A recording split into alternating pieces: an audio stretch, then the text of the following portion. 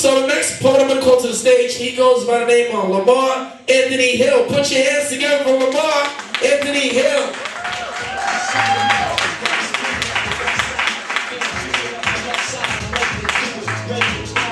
How y'all doing? It's my first time ever in Queens.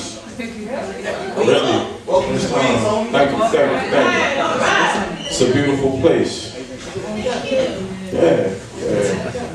I'm from Jersey, North, born and raised. I live in Baltimore.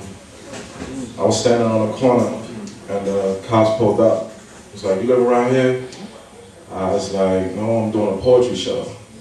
And he's like, "You don't look like a poet." So I had to ask him, what does a poet look like? Anyway. Welcome to New York. Monogamy is cool. It's monotony that sucks. So every night I take home the same woman, but every night we switch it up. Some nights she's my good girl, other nights she's my slut. Some nights we make love, other nights we straight. I'm sorry, I thought I was in Queens. Maybe I had to die.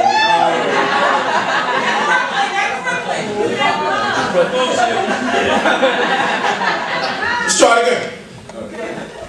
Monogamy is cool. It's monotony that sucks. So nowadays, every night I take home the same woman, but every night we switch it up. Some nights she's my good girl, other nights she's my slut. Some nights we make love, other nights we straight. Some nights she likes it smooth, other nights she likes it raw.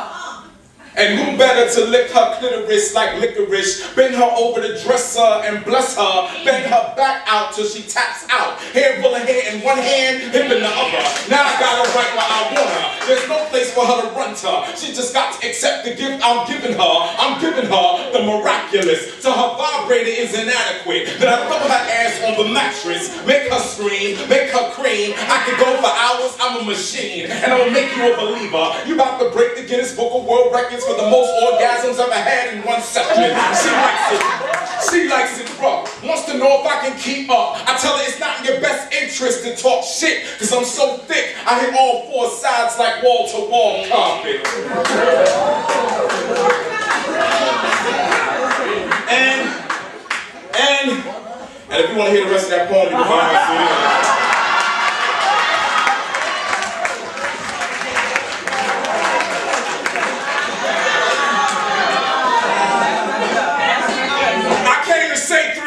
To you.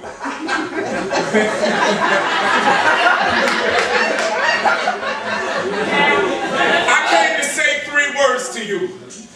And since we haven't spoken in over 20 years, I figure it's past due. See, for every bad thing I've ever done in my life, I always had the perfect excuse. Daddy was never there. I was never in his plans. So I acted like a boy, because no one ever taught me to be a man. And all my relationships with women have been severely damaged, because although I love my mother, I still subconsciously blame her for your absence. Wasn't until after she died from cancer, and I never got a call, that I finally realized none of this was her fault. She did the best she could with what she had. But can't no woman turn no boy into a man. Can't no woman make him understand where his pain comes from, why his heart is so numb, why he finds it so hard to trust, so hard to love. Because if daddy don't love you, it's hard to love somebody else. Shit, if daddy don't love you, it's hard to love yourself. And it's an endless line of stories just like mine. Angry men, scorned women, confused children, all innocent, all beautiful, all trying to get themselves back to neutral, all putting themselves through hell because of their daddy's issues. There has to be a reason. When we make love, she calls me daddy, and I love it when she does. She is looking for a father's love. I'm looking to be for her what my father never was. Problem is, since we never got what we needed, we don't know what we want. We are both lost. If you show me a woman who never loved her dad, I will show you a woman who finds it hard to trust a man. And if you show me a man who never loved his father, I will show you a man who has kneeled at the altar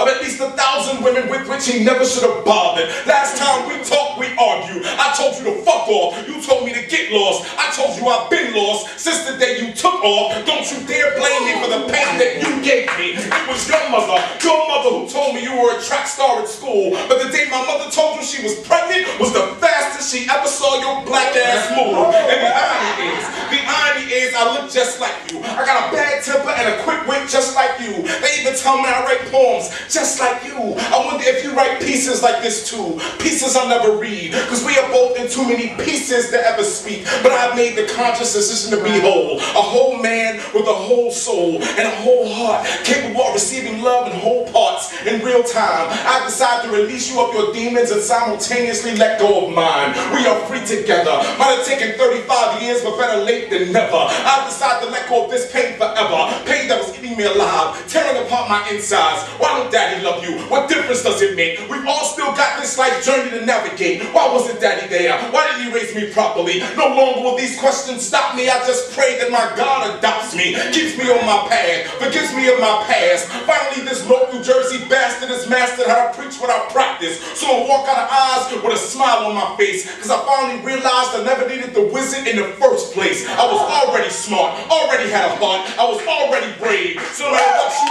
say, ain't a damn thing gonna change. I came to say 3 words to you. I forgive you. Daddy, I forgive you.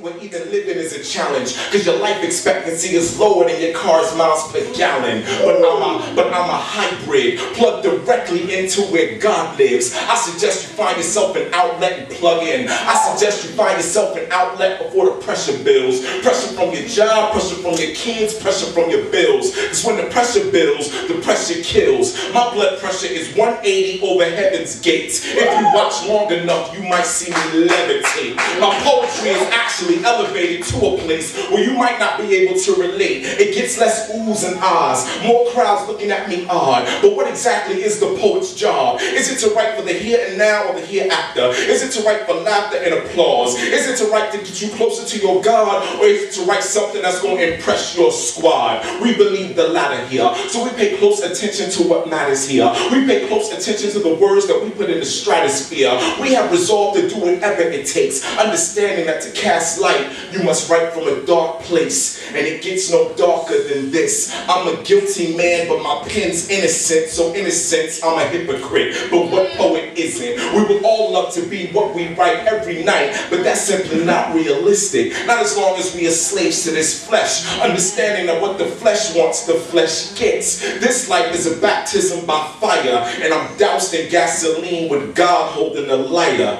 Unfortunately, poets don't get the blow up.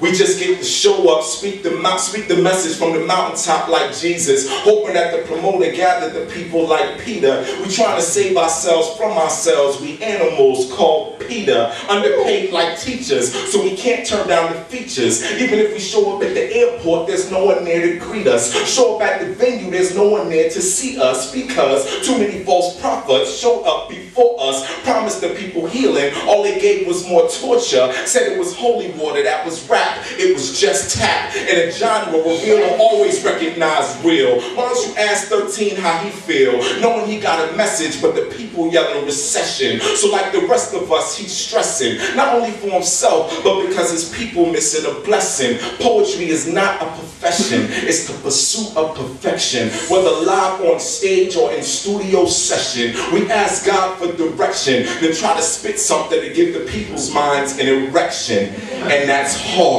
Welcome to the Dirt Church. Second service. CDs and DVDs are available for purchase. Thank y'all for listening. Check, check.